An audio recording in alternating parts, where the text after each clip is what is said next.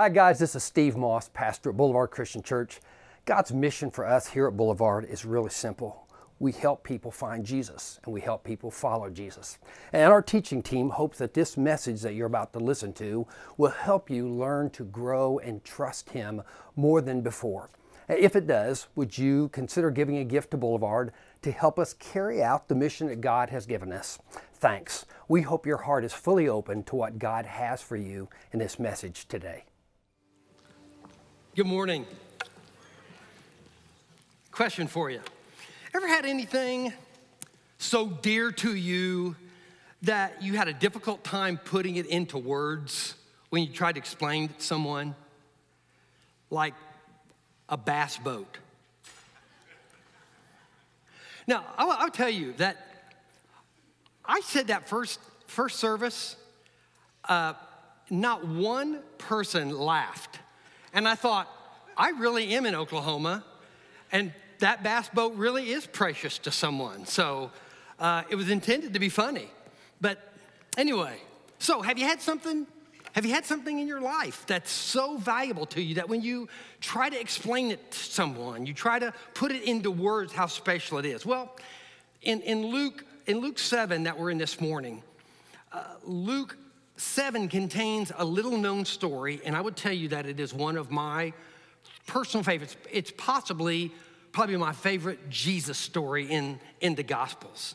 And I will give you just a little bit of look kind of behind preaching, and that is, at least for me, and that is that I have found over the years that those passages and stories that are the most important to me, maybe the most impactful in my own life, I somehow find to be the most difficult to preach because of this situation, that it's been made such a difference in my own heart that I have a hard time putting words. And as I was preparing this last couple of weeks, I realized I was having a hard time searching for words. It just didn't seem like I could find the word that would mean and have them be full of meaning like I hoped it would. And I would tell you this,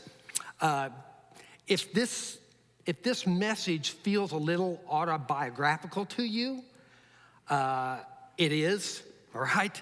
If at some point in time you feel like it is about me, I promise you that is not my, there's a little bit of my story in it, but my prayer has been, my hope is that this will be, that the glory and the light will be completely on Jesus through this, whatever stories I might share. That's my hope. So, having said that, have you ever been in a place where you felt like you were hanging by a thread? Time in your life when you feel like you were hanging by a thread. Time in your life where you were at that last thread. The last day with the clock counting off. And all the options were out, and you had tried everything you had. The last bit of money in the account with checks, bills coming in. Ever been in a place where in your marriage there was that last ember of love? Sick, and there was the last treatment, the last option, the last conversation over something you've had multiple conversations about. Think about that if you would for a second. Go back to that moment. Hit pause. Think about some of the emotions that were there in that situation, how you felt, the desperation in that situation. A couple of weeks ago, I met with my doctor, just had a kind of a routine appointment, and he was looking through my records, and he hadn't been my doctor very long, and he said, I noticed that you have 2 stents here in your heart. And he said, what's that about? And he said, tell me what that's about. And he asked the question, and all of a sudden, I felt myself going back to my last thread moment. And my last thread moment was one of them in my life.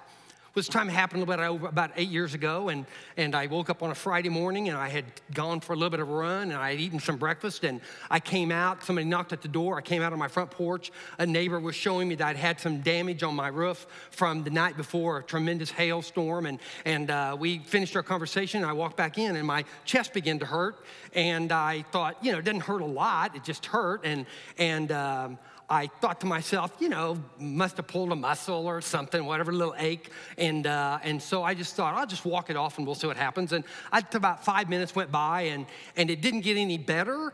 And so I walked in, I thought, you know, I probably ought to tell Dawn that my chest is hurting. Good decision. And so I went into the bedroom, you know, and I said, hey, just so you'll know, no alarm, you know, my chest is kind of hurting, all right? And so she is alarmed, you know. And at that point in time, I was still pretty much just thinking I just had, you know, just a little muscle pull or something. Well, then about that time, I start breaking out in a cold sweat and both my arms go numb. And then I thought, you know what? I don't think this is a muscle pull, right? I didn't even have to call Doc Med on that one, all right? I made that decision myself. And so all of a sudden, I was thinking, okay, this is kind of serious. So she's getting ready, and I go in the kitchen, and the ambulance comes, and they put me in the back of the ambulance. And there's a little, like, security for me, and, like, the ambulance is here. When the ambulance is here, like, they're going to do something, and this is all going to be a lot better. And it wasn't. And so we're driving along the way, and there's this guy who's obviously like maybe his first hour ever as an ambulance medic, and he's nervous, and he's trying to get this little package open with these little nitro pills, which are just about this teeny, and he looks at me and he goes, Mr. Moss, when I put this pill in your mouth, within minutes, you will be feeling better. Great. That's what I want. So he puts the pill in my mouth, and within minutes, he goes, so how you feeling?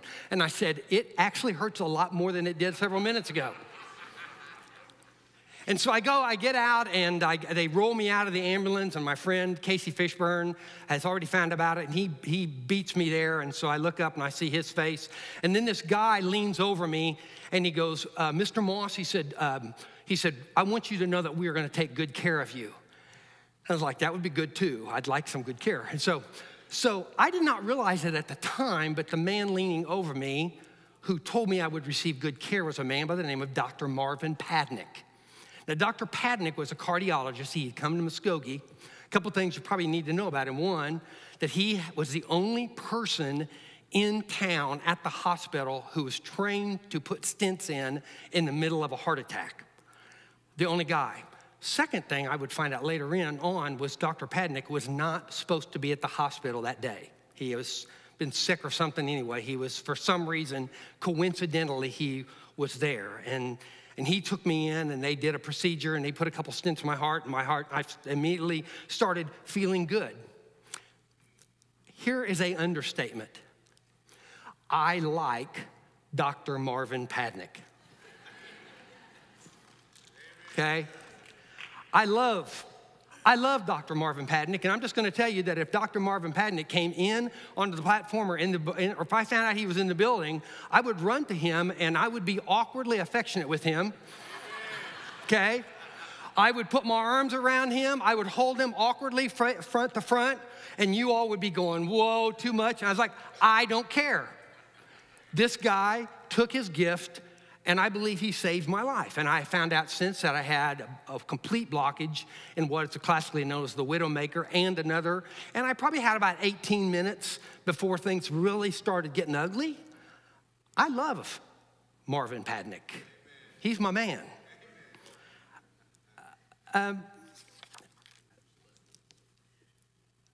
Those 2 small stents that he put in over 8 years ago, they remain in me as a reminder of what he did. But more than that, they are actually provide the lifeline in the sense that allows the blood to flow through my body and keep me alive. Now, Luke 7. I'm not sure exactly what Luke's intentions are in Luke 7, but it begins with 3 stories of 3 very different people with very different needs. And those needs we're going to find are met by Jesus. Now, one of the things I love about this, and as we read the gospel and as you're reading Luke, that you're going to find out there, God and Jesus, they do not fit in a box. And we're going to see this even in Luke 7. 3 very different people, 3 very different kinds of needs. And the beginning and the bulk of chapter 7, Luke 7, is Luke showing these 3 different people that he meets, that Jesus will meet, but they have something in common. Each has a very, very specific life-affecting need, and they are out of options, and they are helpless. What's more, each knows it. And so Jesus has done his teaching, and he leaves the mount, and he goes to Capernaum, a place called Capernaum. And there he's going to find this man. Actually, he doesn't see him. There's a centurion there, a Roman centurion, a man who was over 100 soldiers. You had to be kind of a special kind of dude to be called to be a Roman centurion. And it says that he has this highly valued servant, and he is dying. He is on his deathbed. And so he sends these elders to see Jesus, because he finds out Jesus is going to come. And he says, hey, listen, just say the word and this guy will be healed. You don't even have to come to my house. Interesting that his people he sends to Jesus actually say, hey, this guy is worthy of having you come to his house. And yet the centurion says, I am not even worthy of having you come under my roof. Well, a couple things you need to know. One, I think this highly valued servant is one of those kind of people that you just trust, that you feel like you can't do without. He's the kind of person that you can leave for a couple weeks and just know everything's going to be good at the house. Think Potiphar and Joseph in the Old Testament. He's the kind of person possibly that you would leave your kids with, the highly valued servant. You can't go on. The household can't go on without this guy. And so what we find out is this. He says, say the word. The centurion says, say the word and let my servant be healed. The centurion's faith is something Jesus marvels at. Think about this. His faith made Jesus say, whoa,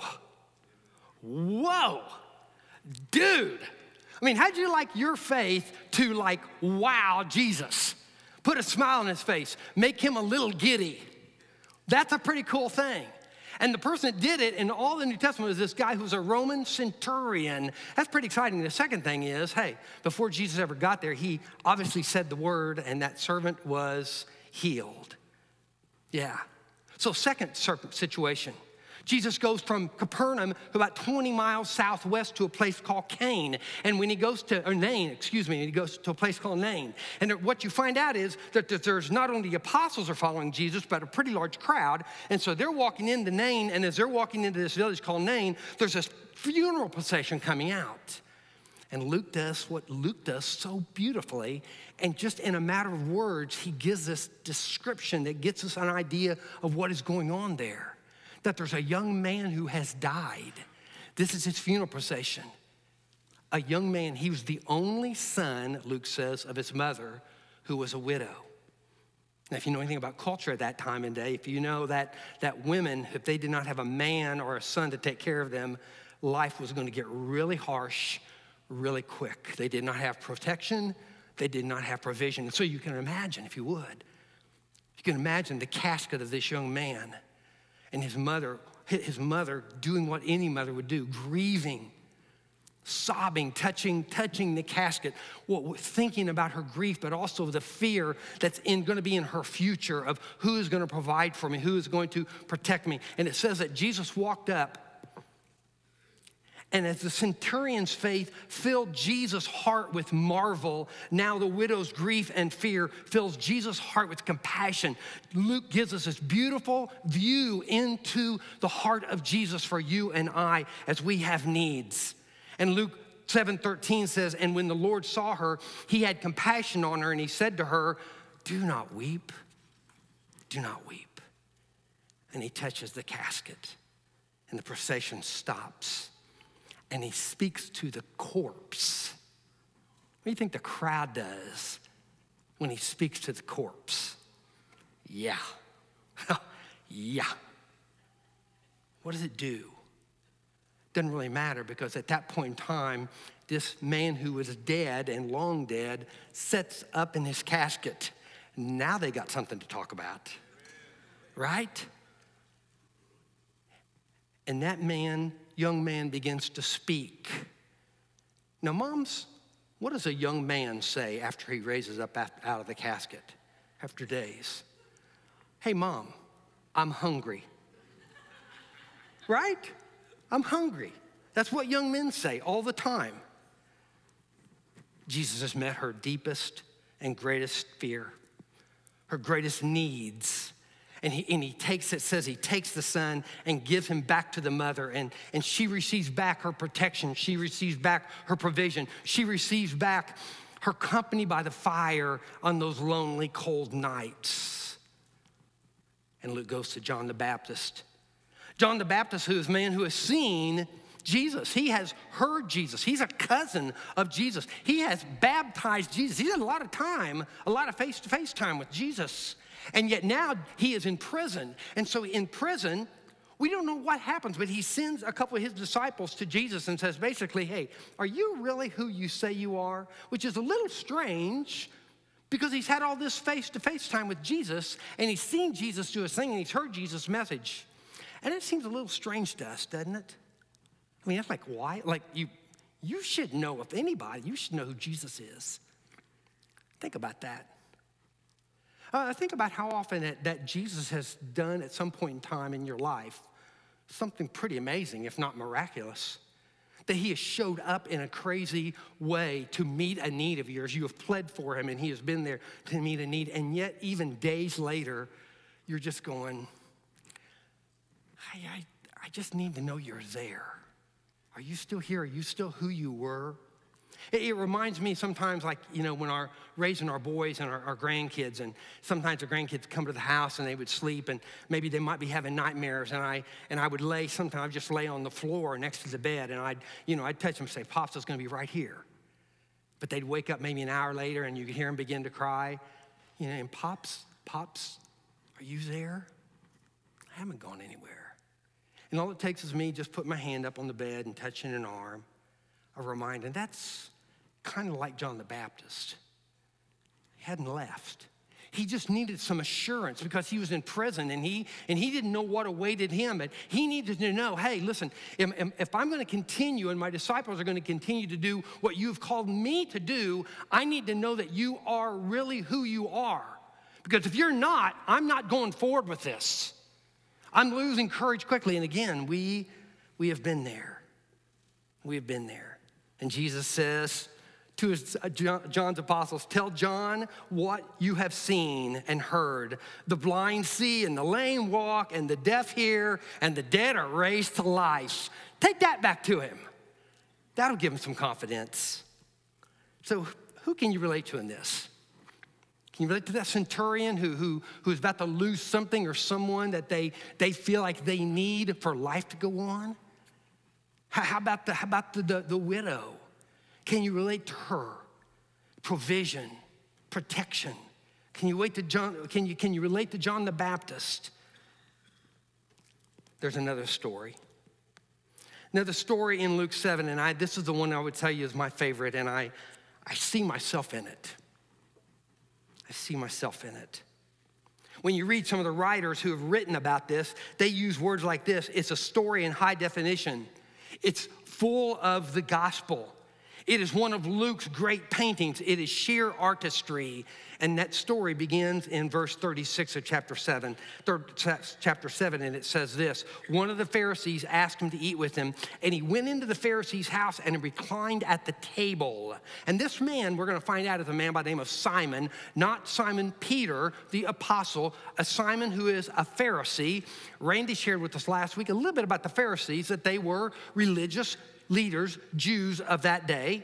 They were deeply respected in most senses. They spent their life studying and teaching the scriptures. And kind of what they did was they would take something that was a sin, kind of of the day, something that we shouldn't be doing, and they would build a fence around it of like, this is the way you stay away from this by not doing this too. Because if you go over this fence, you're going to be closer to the sin. Then they would build another fence. And that's how they got all those ridiculous laws that Randy shared with us last week. Building fences to keep people from sin. It wasn't such a bad thing. It just got absurd after a while. That's who Simon is, one of those Pharisees. Now, something else you probably need to know before we walk into the passage any further is this. This Simon invites Jesus to his house. And in that day and time, there were a couple of things that if you invited someone to your house, this is what absolutely happened every time. That the owner of the home okay, the host would maybe put his hands on the shoulder of the guest and he would give him a kiss of peace. He would say possibly shalom, meaning peace between us, peace into your life. And then he would take water. He would have a servant take water, and he would wash the feet of the guest because his feet were dirty and stinky, because that's what the roads were at that point in time. He would have someone put a drop of balm, some kind of oil on his head to kind of just probably for scent, because most of those people out in the sun stunk, right? And so drop of balm can't do any harm. And none of that was done for Jesus. None of it. Done for everybody else. But for whatever reason, it wasn't done for Jesus. So Jesus enters Simon's home and he reclines at the table. The tables at that point in time were very, very, very short tables, about like this. People would lay at the table with one elbow down and they would feed themselves with the other hand, and their feet would be out behind them. So that's the picture. And Jesus was there. And behold, a woman of the city who was a sinner, when she learned that he was reclining at the table in the Pharisee's house, brought an alabaster flask of ointment. And that seems weird, that a woman would just, a stranger would just walk into the house. But again, at that time in that culture, most houses were built in a square and there was a courtyard in the middle and they were open air for the most part. And so to have a guest come off the street into your house was really not that strange of a thing. And that's what happened. Hospitality is an interesting thing, isn't it? Having people just show up at your house. When I was in high school, I had this friend of mine, and he had brought up in a single parent family, and his mom worked a lot and probably didn't do a lot of home cooking. And so my mom would make fried chicken and mashed potatoes and gravy, and she made it good. I haven't eaten much better fried chicken than my mama's. And Vic somehow could smell my mom's fried chicken from like 2 to 3 miles.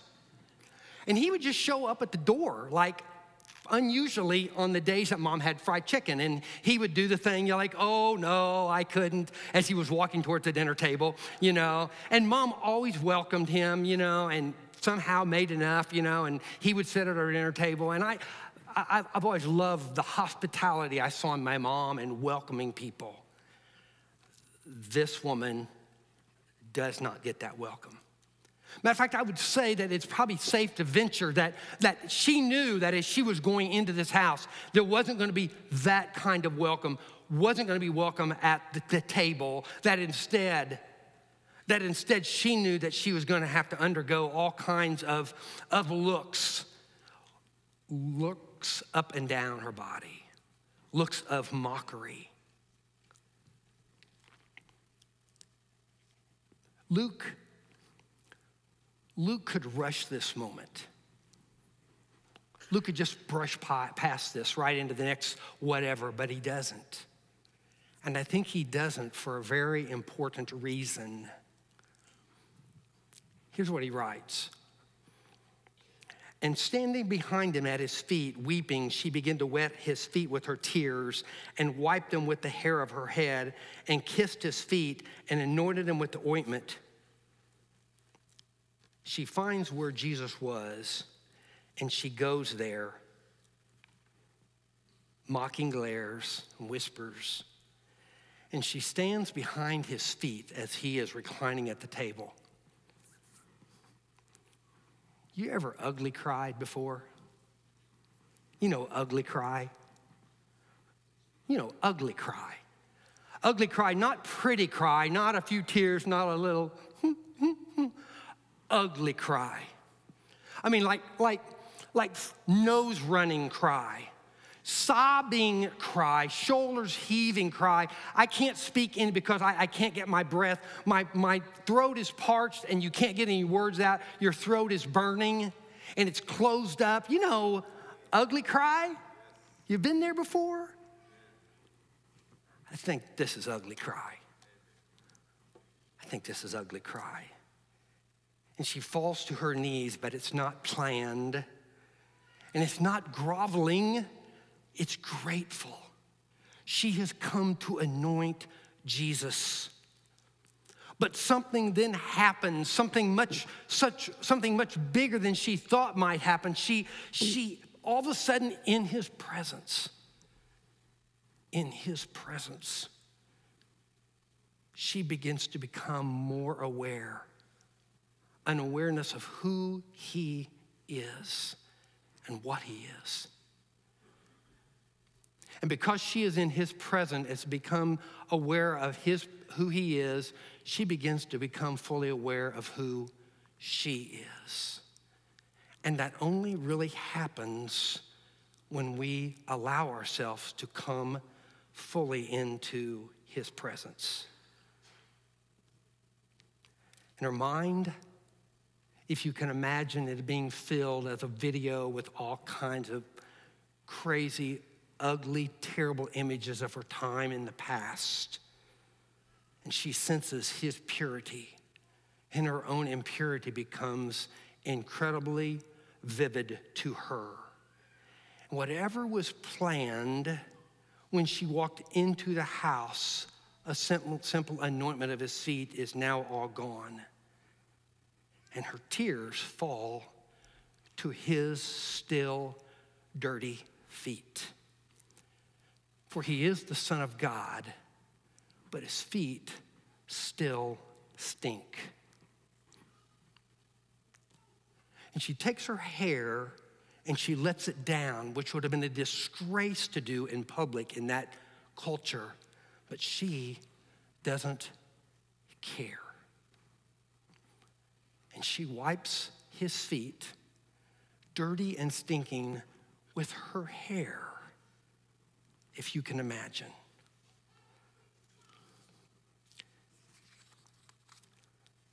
She continues to sob.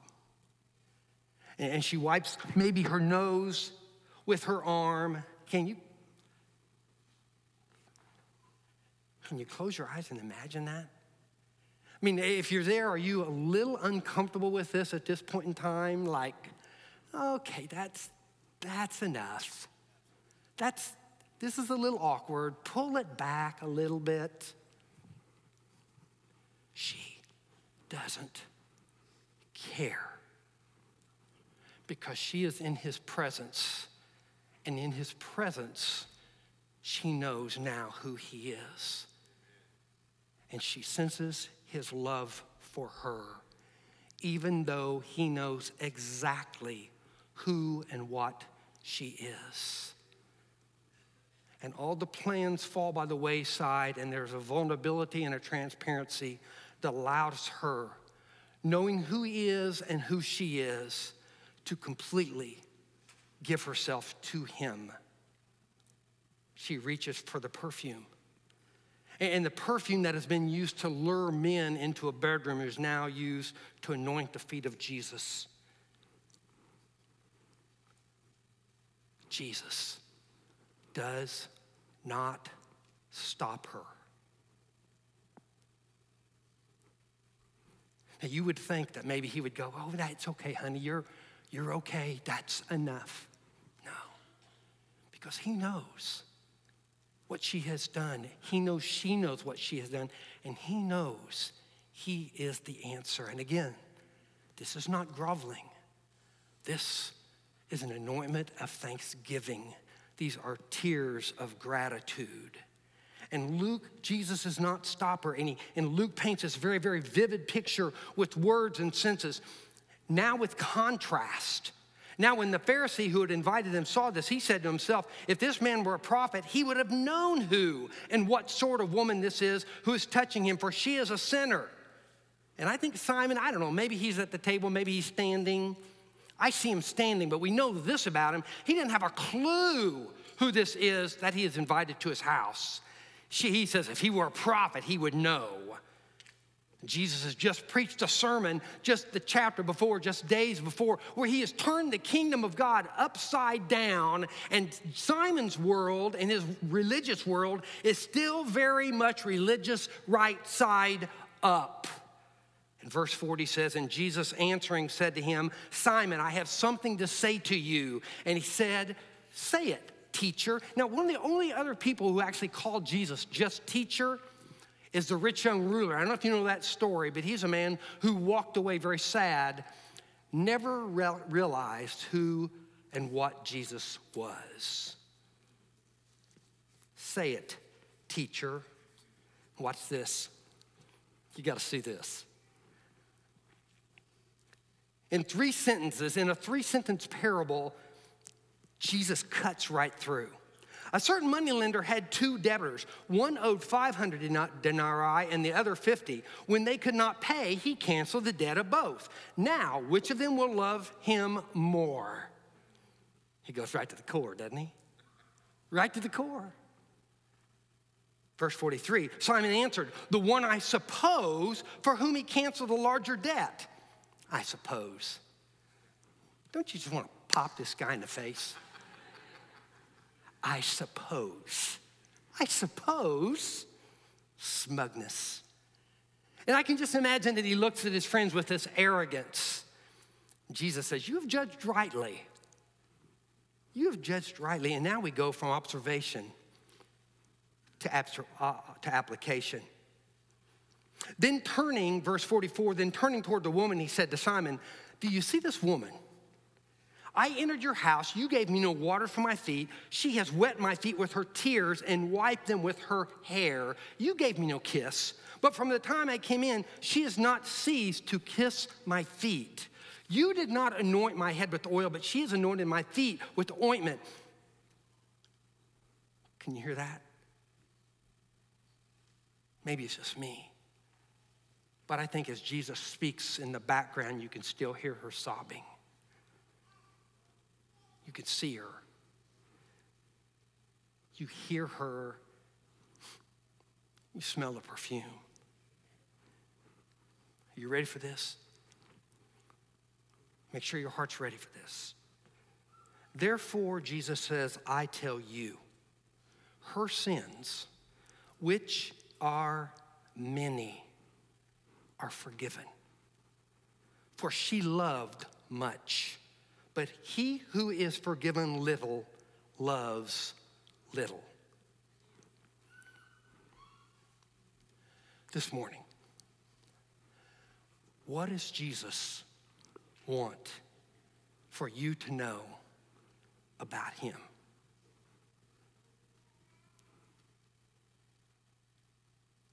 That more than anything in the world, he just wants you to love him. You got that? He just wants you to love him. And when we see him for who he is, only then will we be able to see ourselves for who we are. And only then, like the woman, will we be fully aware of our need for him. And that he alone is the answer. And we will come to him with that same vulnerability and with no conditions and nothing in our hands. And it is out of that, my friends, that real and strong and authentic and growing and joy-filled and life-giving love is born. Only in that awareness of who he really is, leading to me seeing who I really am. I have a need. Jesus, you are the answer. He will have said in Luke 6, blessed are the poor in spirit, those who have complete need of me, for they will see God. And our pride, my friends, man, our pride and self-righteousness will keep us from seeing God for who he is and for who we are. We will not see our need. Thus, we will not believe we really need him. And what is the result? Is that our love will continue to remain weak for him at best. The one thing that will keep you and I from loving God with all our hearts is self-sufficiency. And Jesus' harshest words were not reserved for those that we think that they often are. They were reserved instead for those who were self-sufficient. In his upside-down kingdom, the crazy thing is that the closer one follows Christ, the more aware he is of his sin. in his need for Christ, our need for Christ. And the more we are aware of that as we draw closer to him, the more unabashedly in love we grow with him for forgiving that sin and meeting that need in our life. Jesus and what he has done remains in you, giving you life and allowing you to continue living in the same way that those stents in my heart do me. And that woman shows us beautifully what love looks like. She gives us this beautiful image, this picture of love. She focuses, as Jim said a couple weeks ago, she focuses not on the gift, but on the gift giver himself. And she has this intentional act of vulnerability. If there's anything in this whole story that just moves my heart when I read it, it's this incredible vulnerability that she comes. She just doesn't care what others are thinking. She loves him for what he has done for her. And there is a trust there of who he is, that he will not turn her away. And there is a sacrifice of herself and whatever ego there might be there, and a laying aside of self-sufficiency. And man, that happens. Oh, my friends, that happens when we come into his presence. Whether it's just a time of quietness, being still. Whether it's opening the scriptures as we go through, and we go through the book of Luke, and you do that, and you begin to see in the scriptures who God is, and you respond to that. Oh, that pleases him so. He wants you to know him so that you can love him. And a challenge for the church, for this body of believers, if you are here today, that Luke makes clear again already that the gospel is for all. And I'm telling you that you are dealing with at the grocery store, and you are dealing with at the bank, and you are working across the street or across the hall, and you are living in the cul-de-sac with someone who needs Jesus, whether they know it or not. And you know something I realized that Dr. Padnick was the one who leaned over and said, hey, we're going to take good care of you. And when he said where, he meant it.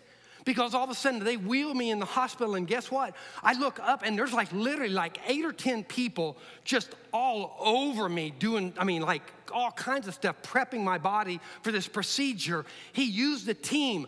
We are that team that God will use to take him to them. You are that person. You are a member of that. He will use you. Man. Folks, when your own need for Jesus is real, like the centurions, like the widow, like John the Baptist, the woman at Jesus' feet, they knew they had a great need, and they knew he was the answer. Man, God desires your love. We try to give him so much. He wants us to love him. A love that results and comes from trust, that's born out of us experiencing him in his presence.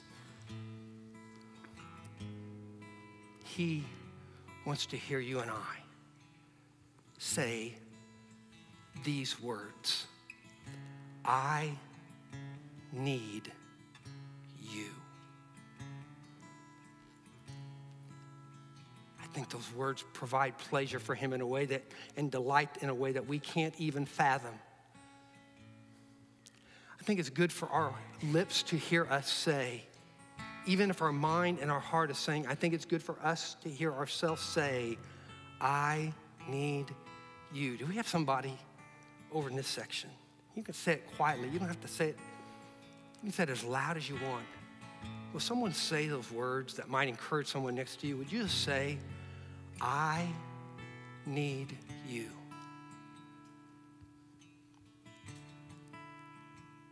Will someone in this section just say those words quietly, as loud as you need to? Between you and God, I need you. There's somebody in this section.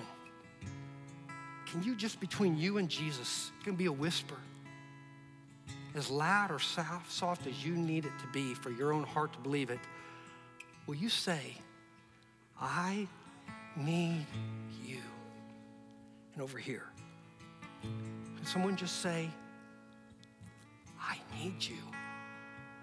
I need you. They are life-giving words, and they are the words that Jesus and the Father want to hear from you.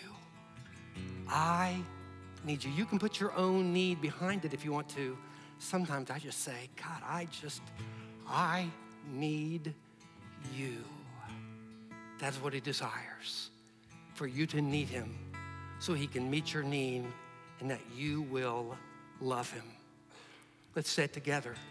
I need